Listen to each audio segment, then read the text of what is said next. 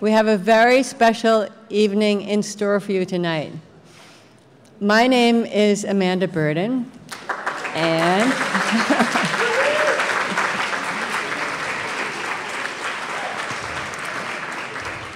and I think some of you know that it's more than 12 years ago, in the year 2000, Robert Hammond and Joshua David took me up to see a rusty old structure that I had walked by for decades, and I couldn't imagine why I was told I should go and climb up on this thing. And of course, when I did, it changed my entire life.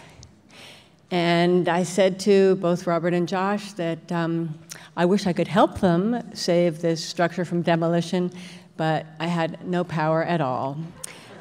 And then an incredible thing happened. The stars aligned, and the mayor appointed me to be his planning commissioner, and the rest is history.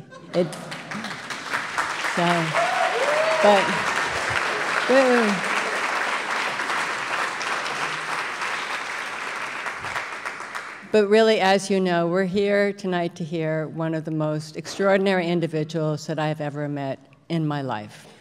And I think, as you know, Robert is shrewd, he is brilliant, he believes in community, he is able to be both a visionary and a pragmatist, and he has a gigantic heart. I think that the High Line is embedded in his heart as Robert is embedded in our hearts. He has made an indelible contribution to the city of New York, and it will be with us forever, and will be in his debt forever. Tonight, we get a chance to really hear Robert talk himself on stage, and often he doesn't do that, and he's going to be in discussion tonight with another extraordinary individual who I have also known for a very long time. His name is Darren Walker, and Darren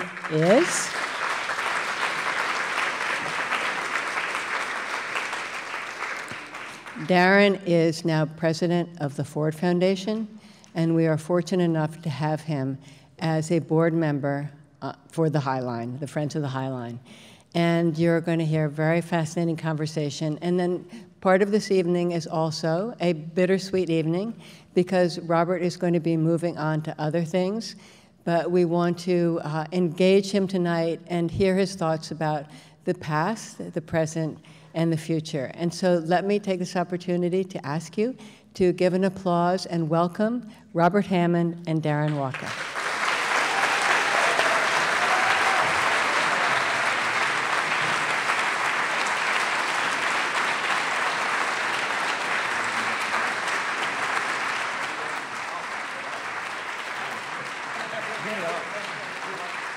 You're so good at this. So, good evening. Good evening. This is, after all, an auspicious occasion. So thank you, Robert Hammond. This is such a treat for me. It's also, as I think about your trajectory, it's also a moment for me to marvel at it. You and I both share a history of being Texans, fortunately, former Texans. But I'm curious to know, how did your Texas upbringing? You were a nice boy from San Antonio who ended up in the 7th grade at spring break in the Soviet Union.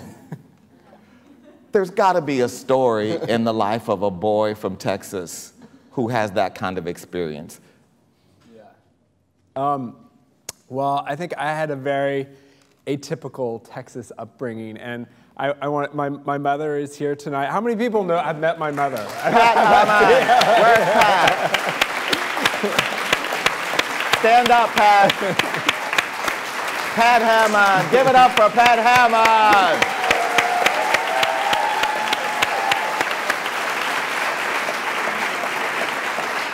So, you know, her and my dad gave me a very interesting childhood. And she, you know, I mean, from the early, I was always embarrassed about how different my childhood was when I was a kid. And now I realize how amazing it is. One time I asked her about paper, or something about paper, and she goes, you know, let's spend the afternoon with paper. So we went in the yard, and she cut some bamboo-y things down, put them in a blender, then cut out part of the screen porch to make and then we like made paper in the blender. You know, so that's what happens when you asked a question about paper in my childhood. But the other thing is you know, she really taught me to find beauty in sort of different things and to follow my own passions. And so when I was in 7th grade, I read Nicholas and Alexandra, the book, and I was just captivated, and I became obsessed with Russia. So my parents let me go to the Soviet Union at the time. This was in '83, I think. And, you know, spend the spring break there, and they let me go back, and I lived there for 3 months in college. And you weren't called on the streets of Texas a communist, a socialist, or something? I was called a communist. So, you know, I think it was just this sort of upbringing to sort of follow things that I was interested in, even if other people sort of weren't, that wasn't what they were doing, so. So then you just go off to Princeton, where you are a star, of course, and you leave Princeton to come to Gotham, where you are roundly rejected. Tell us about that rejection. What it felt like, how it happened, how you responded? Well, I mean, if any of y'all have been in my office, you'll notice a stack of letters. It's like this big. And I graduated from Princeton. I did pretty well. I thought, you know, I'll come to New York like all my friends and try to get a job in investment banking and consulting. And I couldn't get a job. I got rejected. I got this stack of rejection letters from about 40 companies. And no one would hire me. And I would often I'd make it to the very final last round, you know, 3 or 4 interviews, and then get rejected. Why? I mean, well, now I think that they could see that maybe I could do the job, but that my heart, like, they could see something that I couldn't see in myself, that I really shouldn't be an investment banker or a consultant. But instead of sort of taking that, I became more obsessed and saying I had to get the job, you know, especially if I was rejected. And so I finally got a job doing consulting in Ernst & Young. And then I quit after a year because I was bored. But you know, that early rejection, I always feel like was a great lesson, especially in starting the High Line, because you know, it sort of, you learn this sort of thick skin of that, you know, just to keep going after rejection after rejection. And is that what you meant? You have in the book, you say, no plan, no money, no relevant experience. No, so... What do you mean by that? When I was thinking of doing this talk tonight, I was thinking of I sort of have a standard PowerPoint, but I thought, you know, one, I got so nervous making the PowerPoint because I was trying to think of how to sum up my experience on the High Line, and it was just so difficult, and that's why I asked Darren to do this conversation instead of the PowerPoint. But I have a slide in the PowerPoint when we talk about Josh and I first starting the High Line, and it says, you know, no plan, no money, no relevant experience, which, you know, sums up our early our efforts. And that it always sort of gets a laugh because I don't know, people think I'm joking or something, but I think, you know, that's really the key to our success in some ways, is that by having no relevant experience, you know, we had to turn to other people to get things done. We had to look for expertise in all of these different areas. And I think it also, people in some ways want to help you more, you know, when you don't have the experience, when you haven't done it before. Do you think that is because you were like naive and clueless? Is it I mean, the fact that you had no planning experience, that you really didn't know. And I think it's not, I don't think it's, well, I wouldn't recommend that's the key to success is never having a plan, never have any money or no experience. But I think it's not an impediment to it. And then I just think what it did is, it's interesting seeing, we hear a lot of people come to us, with their own projects. And sometimes you have, very wealthy people come that want to get something done. And they're going to pay for it. They don't have to raise a dime. And often those projects never happen. They can hire the expertise. They hire someone to do a plan. They have the money. But it doesn't build a group behind them. And that's what we had to do. We didn't have any money, so we had to get supporters to come along. And then the other thing, the no plan, the reason I think that's important, and it doesn't mean don't plan, and I'm trying to, this is good for me to talk, because this is like what I'm going through right now. Sometimes you'll know I'm leaving, and I don't have a concrete plan of what, I have sort of a broad non-plan plan, but I don't have like a clear career plan.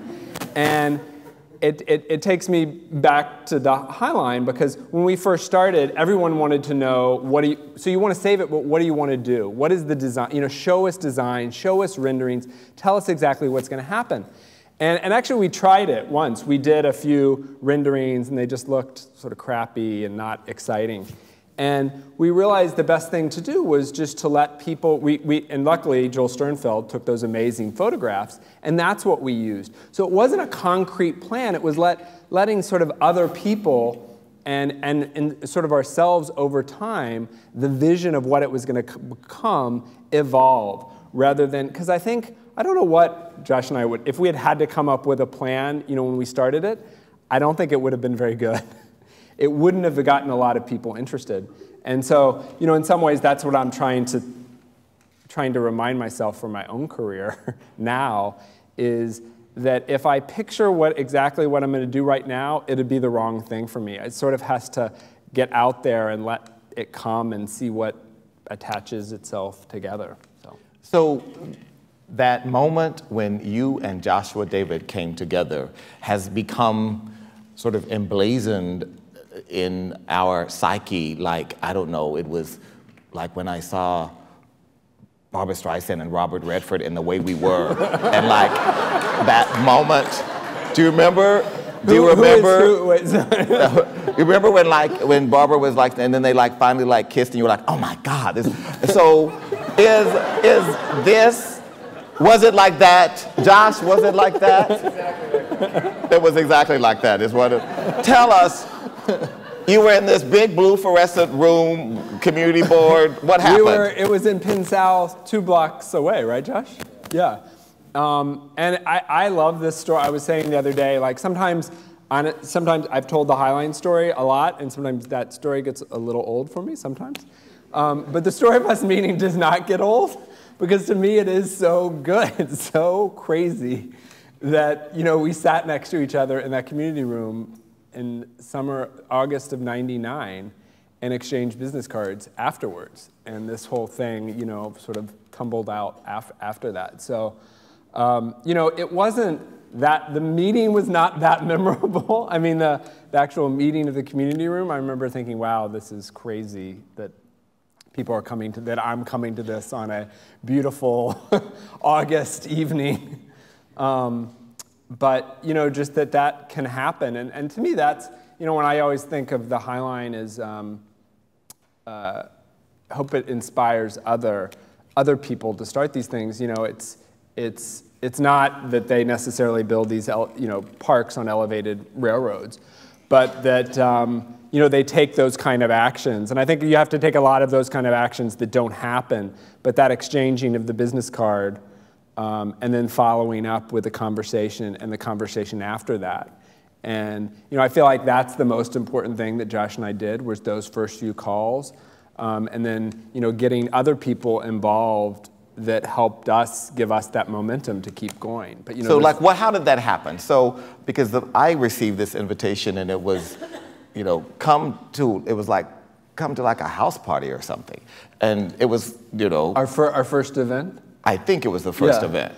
I mean, but the first thing was just calling people around, you know, and my best friend, Mario Palumbo, you know, I called him, and he was just immediately excited about the idea, you know, really enthusiastic. I called my other best friend, Gifford Miller, who was a city council person at the time, who actually had like power to actually help, and he said, that is the stupidest idea I've ever heard.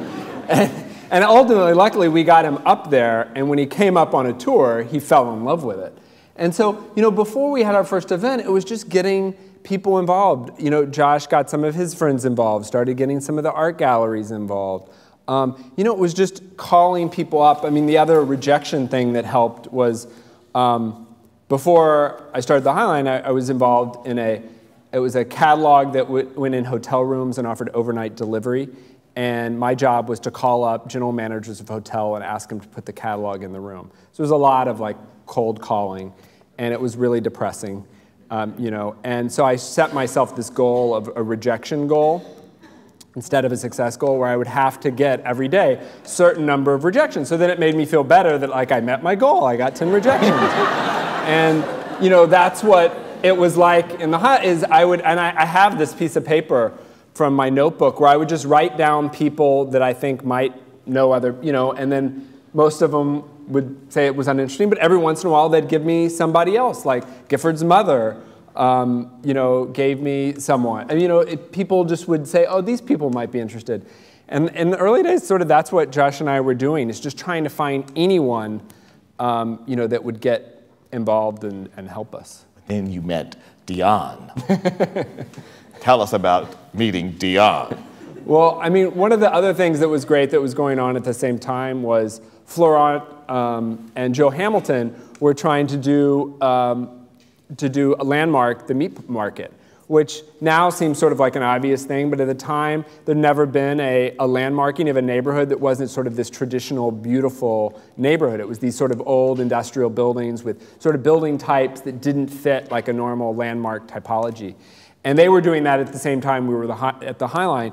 And Diane von Furstenberg was one of their big supporters. So Florent suggested, you know, that we meet with her. And now she says, you know, that she never thought this thing was going to happen. But she just loved that we were these two crazy neighborhood, you know, dreamers. And, you know, that's what got her excited, was just this crazy dream. You got her excited. She got excited. And her son joined the board right afterwards. And then, you know, now her husband, Barry Diller, moved into the neighborhood. She moved. Now she's on 14th Street, but then she was a few blocks to the south. Right, right. So some people are surprised to learn, or at least the rumor is, that you don't even like flowers. Is that true? Can that be true? Robert Hammond doesn't like flowers? No, I do like flowers, sort of.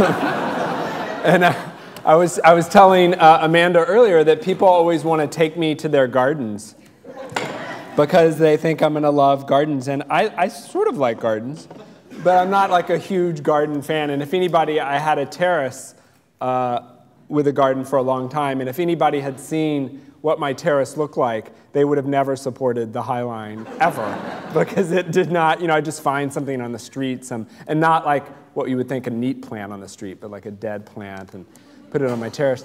But I guess it's just I like sort of different kinds of beauty, and that's what, you know, the same thing about the meat market, you know, back in the day was, you know, like the beauty of having sort of the slippery, you know, you realize you're sort of slipping on something and it's old, rendered meat fat.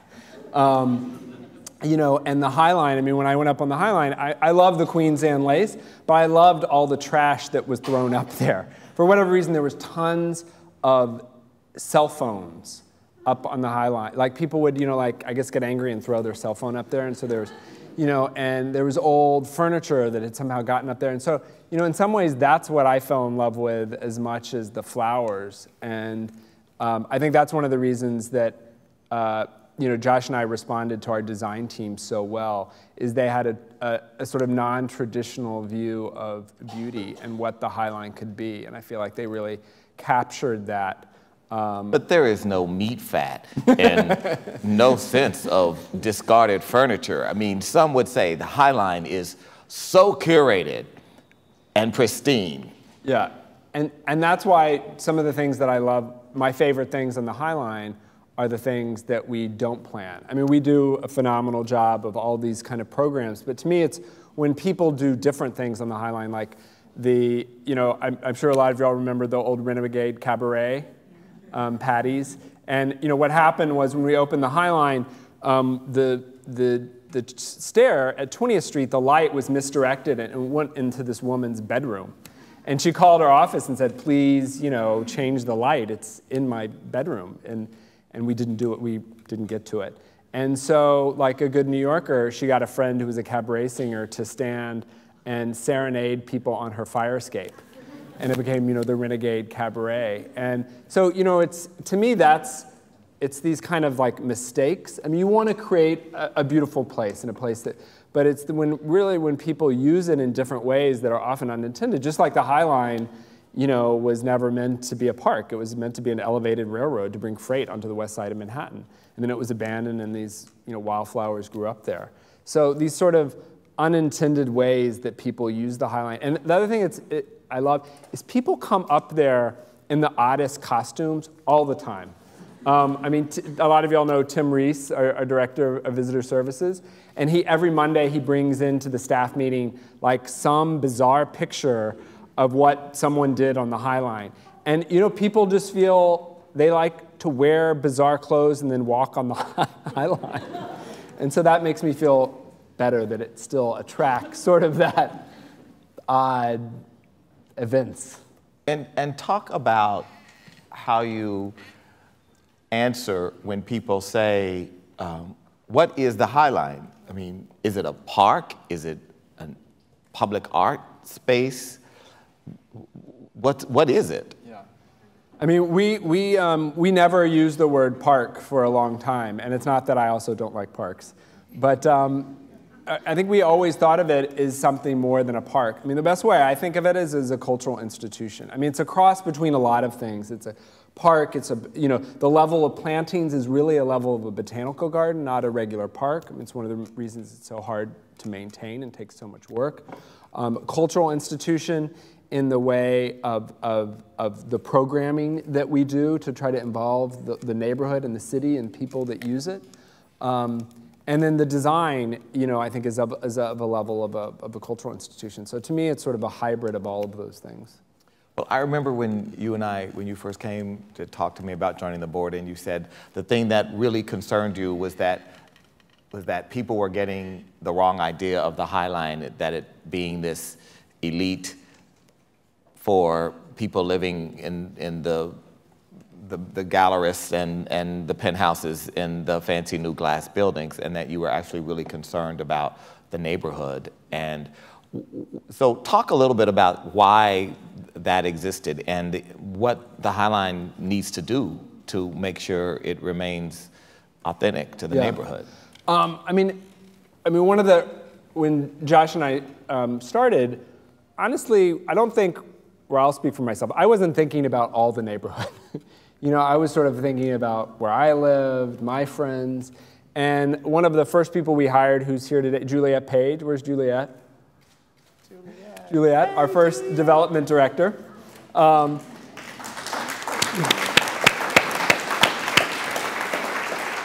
She was sort of the one that first pointed out, at least to me, that the neighborhood is more than sort of the galleries and sort of where I lived in the West Village, that it was actually a really diverse neighborhood in terms of the economics of the people that live there. And our first offices were actually, our second offices were in the Hudson Guild, just down the street. And that's when I think we realized that the High Line ran through this neighborhood that was not all just sort of gentrifying part of Manhattan.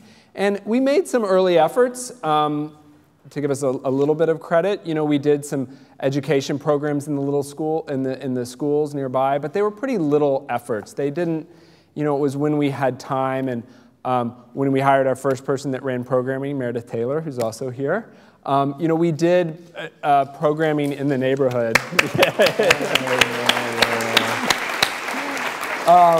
We did programming in the neighborhood, but Meredith was doing a whole bunch of different kind of programs. And honestly, I think it wasn't until after we opened the High Line and we started talking to people in the neighborhood, and a lot of people in the neighborhood, when asked them, they felt like the High Line was not for them, that they did not come up there, that the uses on the High Line were not for them. And that's when we realized we had, I think, sort of a problem, because I think we've always, we want the High Line to be for everyone, for the whole city. I mean, we want lots of visitors and tourists to come, that's great. But ultimately, the long-term success of the High Line, sort of the real soul, will be our locals using it. And we want all locals. And so that's why about 3 years ago, we did a survey of the two NYCHA housing projects, which is the two housing projects right here. We're in one, and there's one to the south. We surveyed almost 1,000 residents to live there to find out, because the other thing we used to do is we used to do community programming, what we thought people would want in programming. But we never really asked the community what they wanted from the High Line, what we could do. And we did the survey and now developed a whole series of programming around that. One of the big things that we heard from people is they need jobs, especially for teens in the neighborhood.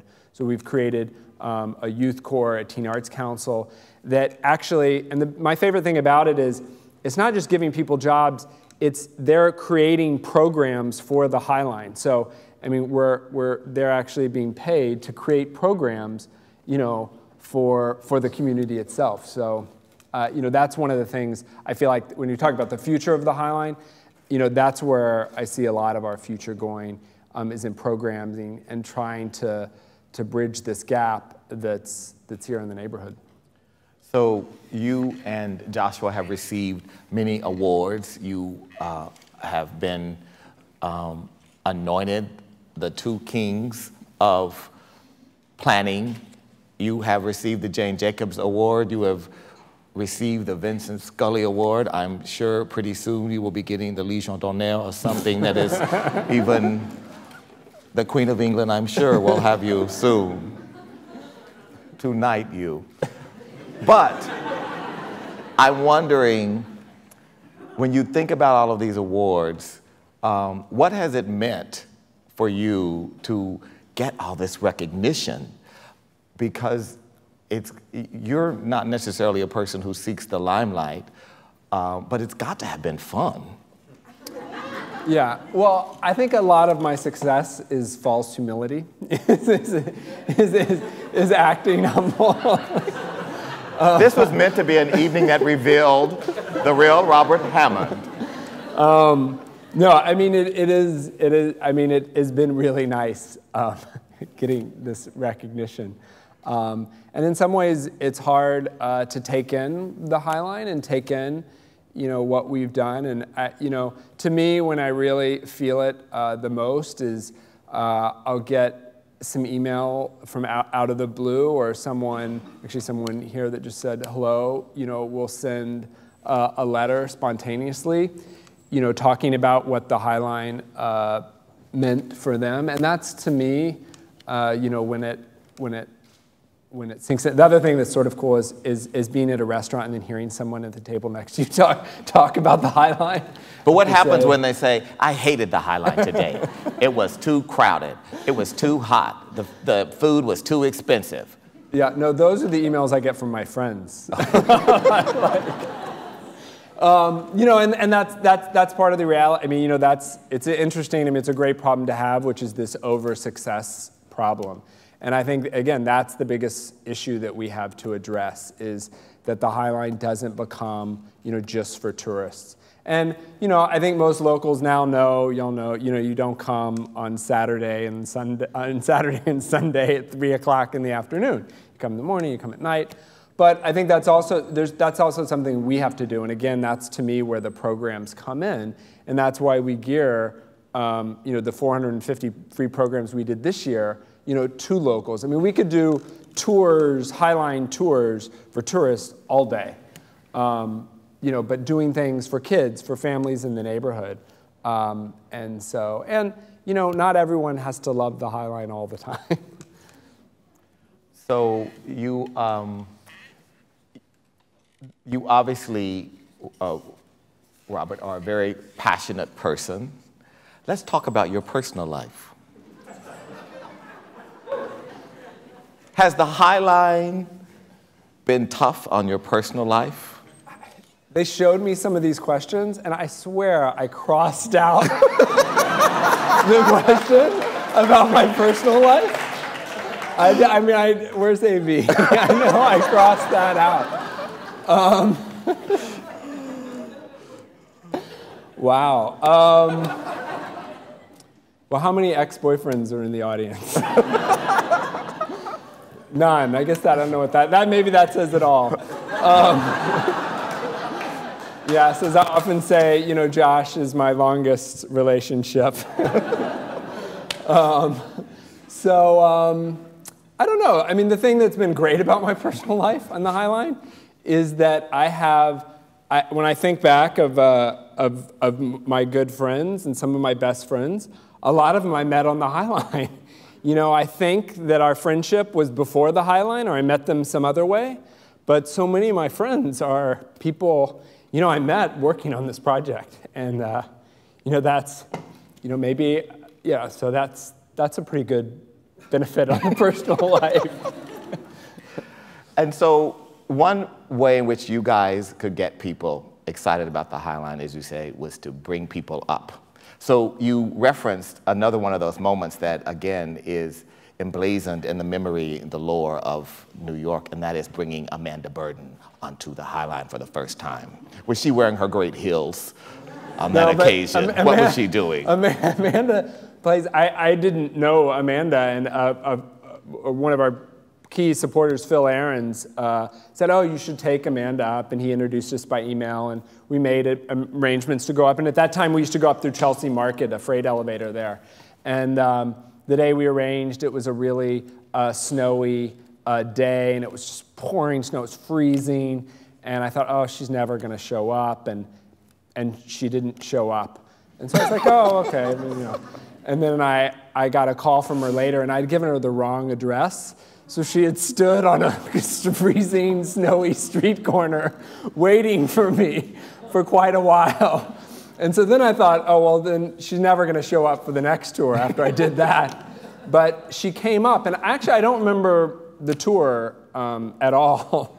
But I remember afterwards, we sat down in Chelsea Market at one of these round tables, and I brought a map, and I showed, you know, the map of the High Line, and she sort of mapped out our future then. And like she said, she really didn't have the ability to make that happen.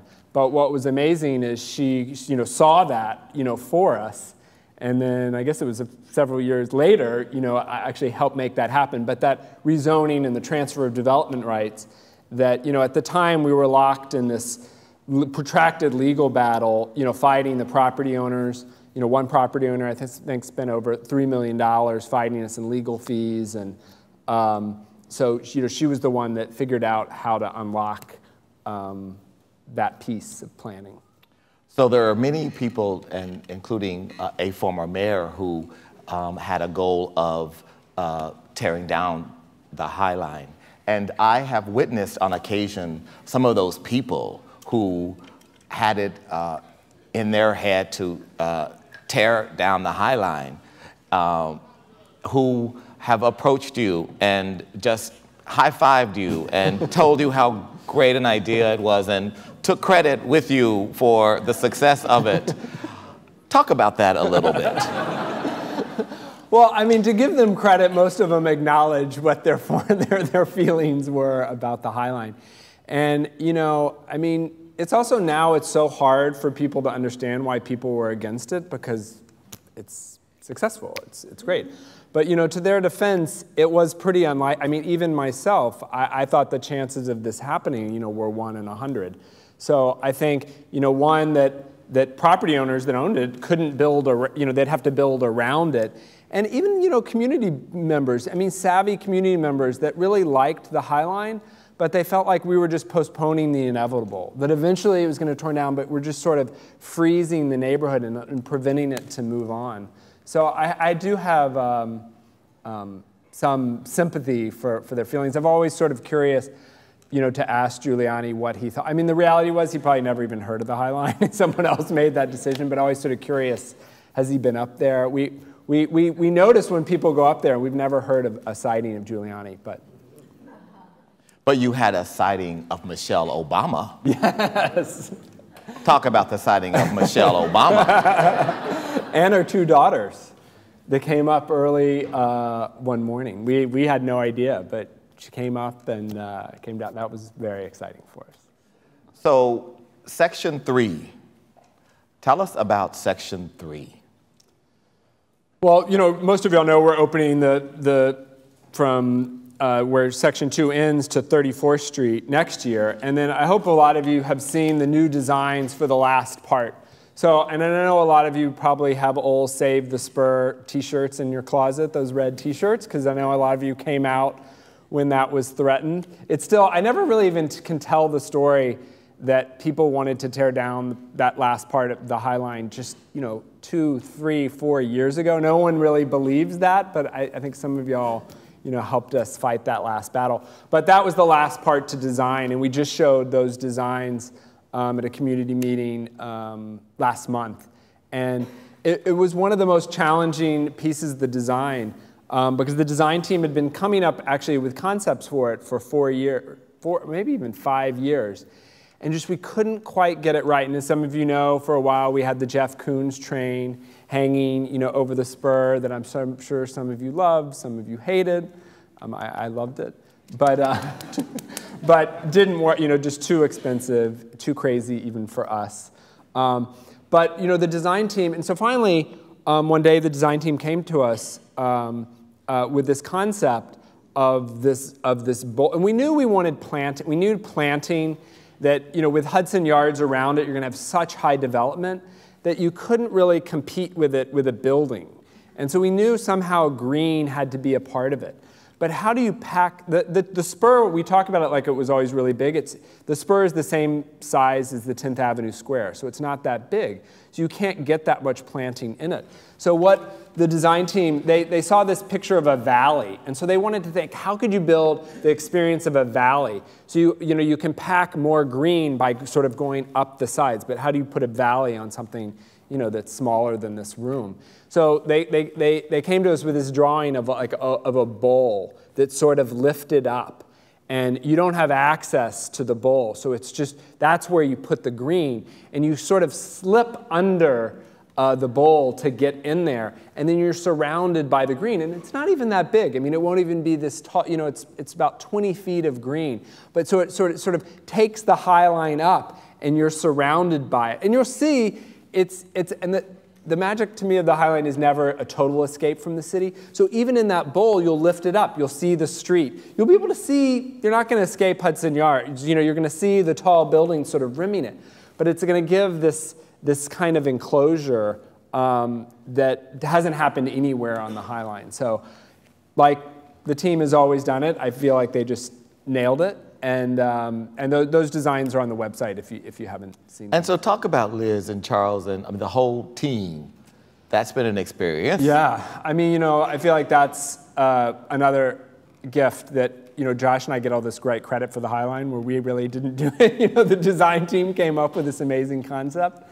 And,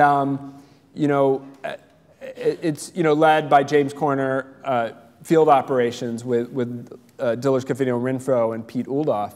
And, they just got the magic of the High Line from the beginning. There was a quote that I always loved from the book The Leopard, and it was, for things to stay the same, everything has to change. And I think they got that when they were designing the High Line, is that they needed to capture some of the beauty, but not just freeze it. Because I don't think it would have worked if you had, we weren't able to just keep it exactly as is. We had to do this, all the remediation. But somehow capture that spirit and translate it in a different way. And again, to me, it's that keeping, it's not an escape from the city, but it's part of the city. And the way, Amanda always talks about the planting. And I think it's the planting that helps you experience the city in a different way, and I think it makes you act in a different way. I often tell the story that to me, when I first saw the impact of the High Line was when I noticed people holding hands on the High Line. That you don't see that in New York very often, but you see it on the High Line. And I think it's slowing you down from this pace that you're normally in. And it's somehow the combination of the design, but then the plantings work some kind of magic, I think, on your brain, even if you don't like flowers. So speaking of holding hands and other things, I received from you and Josh a program announcement that, of course, sent me back. And the headline was, "The High Line's Gay History." And there was this vibrant photograph of a naked man, a naked 25-year-old man, he was holding something front of... No, we put the I in front. Oh, you put the I in High Line went in front. In front, but it was very provocative. Yeah. And it was, "Come along for a gay history, and the High Line is gay. Please help us understand what the purpose of that was." It was "Behind the Bushes, the Secret Homo History of the High Line." Oh. Was that your title? Josh, did you come up with the title? I don't know. It might have been Danya that came up with that title. But it was a talk we gave at the Gay and Lesbian Center. And, I think we'd always sort of thought a little bit about the role gay. We sort of a friend of mine, it might have been Evan, who's here tonight. One of my friends from college came to one of our very first events that we threw. And he said, "Wow, there's a lot of men here." Because, our friends were gay, and a lot of our early supporters were gay supporters. But then starting looking at sort of the history of the neighborhoods, and this interesting case of how, sort of the gay neighborhoods have, in some ways, we followed them in terms of the West Village, Chelsea, Hell's Kitchen, and the role of gay clubs in the neighborhood. That's where a lot of people first sort of discovered, the High Line was on the way to Twilo and Roxy. But then sort of the role that gays have played in preservation movement, throughout and there's a great Herbert Muschamp quote that Josh had always loved, and I'll butcher it a little bit, but something that the story, the unspoken story of preservation in New York is the alliance between gay men and, I don't know, rich, straight, white women or something like that. Because I think it's interesting looking at, the sort of Richard Florida argument of gays going into neighborhoods and sort of seeing sort of the hidden gem, or neighborhoods that other people think are ugly and run down, or, and sort of looking at that. One of the things I've always loved, there's a guy, Harry Hay, who started the Mattachine Society and the Radical Fairies, and he had a quote that said, "The only thing that gay people and straight people have in common is what they do in bed." And his point was that that the gay movement often tries to say gay people and straight people we're all the same. And his point was that gay people are actually different and see things differently. And so the talk was partly excuse to do that poster. To be able to put the poster. You got a lot of people's attention, including your board. And if you want to buy the poster, Nicole in the back can sell you. We now sell that poster. Oh my gosh, you're selling that thing?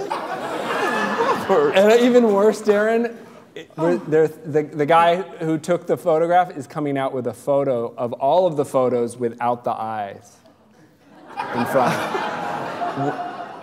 And so, crediting you? No, well, we didn't have anything to do with it. He trespassed and took people up on the High Line. To take naked pictures? Yeah. Wow. So we were not involved. He came to us afterwards with these photos. Okay, let us move on. One thing that happens is that people come to you and Josh from all over the world and say, "We want a High Line." And talk about what that is like. And of course, most recently, I know there was some sheikah or something who flew you over to one of the Emirates so that you could help them design out of nothing, a High Line. I mean, really? Really? Well, I mean, what I think, you know, one of my goals is that the High Line has always inspired people, but it's, you know, it's not for them to build High Lines elsewhere. And I think, to me, the most uninteresting projects are when people come and they say, we want, you know, a High Line in our neighborhood or in our city. And, you know, to me, those projects never go anywhere, interestingly. You know, when they want to just replicate exactly the High Line. To me, the projects that are interesting are the ones that often are started by people in their own community, and they want to do something that reflects their own history of their neighborhood or their own structure. You know, and it's happening all over in Philadelphia, Jersey City, Chicago. You know, and really, to me, the ones that are the low line, you know, the ones that work are the ones that come up with something that's unique to their structure, to what they're trying to do, rather than, you know, putting in, you know, planks like ours or things like that. So, and to me, the more interesting thing is when people are just looking at old industrial spaces and re-envisioning uses. You know, it doesn't have to be elevated parks. And so you did say that the next phase of the Robert Hammond journey is not yet charted, but you are going to be a filmmaker. We are going to see Robert Hammond walking the red carpet, I am sure, in Hollywood in a year to come. And why don't you tell us how you're going to get there, Robert? I don't know about, yeah, but I've become a big Hollywood producer. That's what I should start telling people when they say, what are you doing? Be a big Hollywood producer, I'm doing a blockbuster movie about Jane Jacobs. It will be a blockbuster. It's a very exciting subject. No, it is an exciting subject. And what I met, I guess almost 4 years ago, I met a guy named Matt Ternauer, who is a writer who did a documentary on Valentino called The Last Emperor. And when I met him, he was obsessed with Jane Jacobs. And I loved that, you know, this guy that did a documentary on Valentino was obsessed with Jane Jacobs. And we started talking and realized that no one had done a documentary on her. You know, she's been in the New York documentary, but there had never been anything on her. And then when we really started talking, we also wanted to do something that would make it relevant to now. Because to me, what's so powerful about the story about Jane is, and I believe that she wouldn't want all of the things that she prescribed, you know, for her neighborhood and for her cities and cities at the time to be prescribed now. In all cases, I think what she did is she looked around her own neighborhood, her own city, her own country, and came up with solutions to problems that she saw. And, you know, that's what I feel like we need now. So what we decided to do was to look at urbanization around the world and really where these things are happening, you know, China, India, Africa, where there's this massive urbanization, and that, you know, is either going to exacerbate all the problems that we have in the world, you know, food shortage, income inequality, energy sustainability, environment, or it can help solve those problems. So sort of looking at those issues through her lens to see, and you know, it's not that we're going to say we have the answer to urbanization, but it's sort of to shine the light that we have a real crisis here and sort of look at it through Jane's eyes. So we have time for a few questions for our honored guest. And so we have a traveling mic here. Questions from the audience, and I can tell you are not a lot of wallflowers. So please raise your hand and the mic will come to you. Yes, sir, over here. Thank you. Please wait for the mic and state your name and please ask a question. Hi, my name is, it's working? My name's Tom Tapoussis. Hi, Robert, how are you? You've mentioned other projects like the High Line. People in Queens are trying to redevelop an old rail line. Have you talked to them, or what sort of advice would you give them? What do you see the possible outcomes there? Yeah, so Tom is talking about the Queensway in Queens, which is an old a rail line that they're trying to turn into a park. And actually one of the founders is a guy, Travis Terry, who was really helpful to us in our early stages. So we have been talking, to them. And, I'm a fan. There's some people that want to return it to light rail there, and that was something that came up for us as well. One of the things we studied early on was whether the High Line could be used for light rail. I mean, one of the hard parts about one of the advantages we had is there was not a lot of people living in the neighborhood, and one of the biggest problems that happens when you have some of these projects is sometimes people don't want their neighborhood connected to other neighborhoods. I mean, in Chicago, it's a real issue. It runs through some very well-off neighborhoods and some less well-off neighborhoods. And people don't want those, the people in the well-off neighborhood do not want access in their neighborhood. They don't want the connections. So, it brings up a lot of, interesting issues when you have people already living there. Yes, sir, here, and then we've got a question there. A question for Robert Hammond. Hi, Robert. My name is Pete Davies.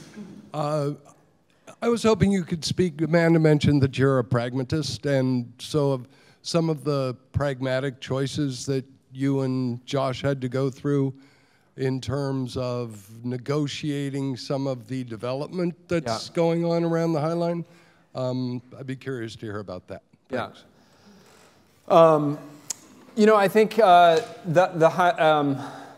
Josh and I did a talk sort of on this topic a little bit down in Washington a few weeks ago, where we're looking at when we meet with a lot of people that are starting these projects. I talked about sort of the rich people with their own projects, but you can divide the groups up into two categories often. And on one hand, often is either a project from the community, a design-oriented project, or with a really amazing vision. And on the other hand, sometimes project often from the government or from real estate interests. And to have the people there has to come together. And what the issue is people think, well, then it's all about compromise, or sort of dumbing it down to get it together. And I think where something interesting comes out of that is where sort of that friction rubs together and something more interesting comes out of it. But for the development issue on that case, we had a lot of issues on this rezoning that we were talking about that was in the neighborhood. Some people wanted as low density as possible. Some people's main goal was affordable housing, and then we had the High Line. And I mean, we all sort of worked together, but our goals didn't always meet up. And so that was the compromise of the rezoning. Almost 30% of the new housing that was planned will be affordable. They kept the density low. That was the goal of the zoning. I think one of the reasons Pete's laughing is one of the issues is that the mix of condo versus rental is different than what people thought would actually get built out. So I don't know if it'll hit that goal. And then the density issue, I mean, not everyone wanted everything there. I mean, they kept the density lower in the historic district, but higher density to the north and the south, where there were going to be buildings bigger. And we didn't get everything. We didn't get a funding mechanism for the High Line. And one of the things that is a big regret for us is that we don't benefit, the High Line doesn't benefit from the value it creates. There's no funding mechanism that comes back because some of that funding, went to affordable housing. Some of it there was less because of the lower density. So, it gives or take. But to me, one of the things that's interesting is it creates a different kind of zoning rather than just a cookie-cutter rezoning that was all, rezoned standard manufacturing. And then the other piece is they kept, keeping the mid-blocks manufacturing, which helped keep a lot of the art galleries there rather than zoning. I mean, most people don't realize it, but 10th and 11th Avenue was rezoned for residential, but the mid-blocks, and this was something Amanda felt really strongly, a lot of the mid-blocks were kept manufacturing. So those buildings aren't going to be torn down and have less value, hence it's easier for the galleries to stay. Yes, sir. Is this on? Yeah. I'm Daniel Isengard. Robert, you're obviously a visionary and you are a great success story, and I think you already made clear that part of your success is due to your ability to compromise and to delegate to people who may have more expertise in fields that you don't know about. But could you say something about something that you have learned from this whole process that was very unexpected to you? Great question. Wow, I mean, I've definitely learned a lot. I mean, I think the thing that's come up for me lately is how hard. I always knew I would leave the High Line. I sort of knew I wasn't going to be a lifer here. I don't know, and from the beginning, it sort of always been interested in sort of founder syndrome, and didn't want to stay too long, and also for me personally, at some point wanted another career, and so I thought about leaving after we opened Section 1, and have someone else open maybe Section 2, but I'm very thankful I stayed, and so when I announced that I was leaving, it wasn't a shock to me, it was sort of something I knew was going to happen. But what has been just so hard is how hard it is for me to leave. Like, it has just been killing me. It's just, and it's the people. I said this the other night that it's not the High Line that I'm going to miss at all, really. Maybe it's because I don't like the flowers, but. And it's not that I don't love the High Line, obviously, but it's the people that is so hard to leave, And a lot of y'all here tonight, volunteers, but I have to say the hardest thing is the staff. I mean, I love my board. I love y'all, our volunteers, our donors, the people that show up for things. But the main thing is the staff. Yeah.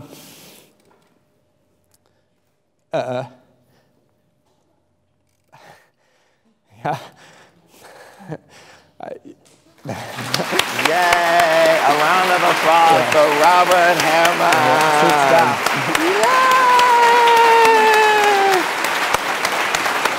Got it. Yay, Robert!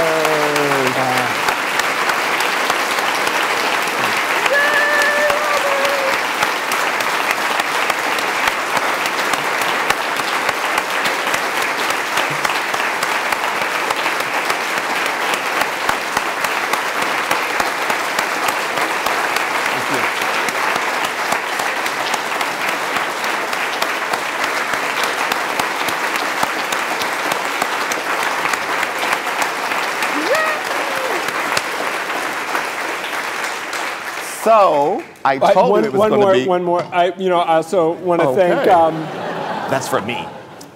He's not just staff, but Joshua has been a partner. Yay, Joshua! Take a bow, Joshua.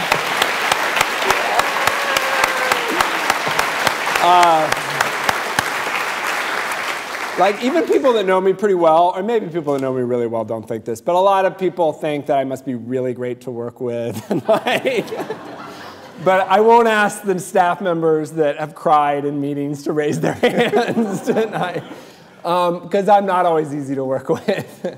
And Josh is born of a lot of that brunt and just been just this incredible partnership. And often now when I think of what I want to do next, it's hard for me to think about doing something new without a partner. I just think about, the way I think about it is, I'll meet someone and it'll be a really passionate project, because that's how we got, this done. And so it's sort of, if you ask what I've learned or what I see in my future, is not necessarily repeating it exactly, but it's just that partnership that we could not have done this, on our own. So, thank you. So I would like to thank P.S. 33. We are so grateful to be in your building, your facility. Thank you, PS 33.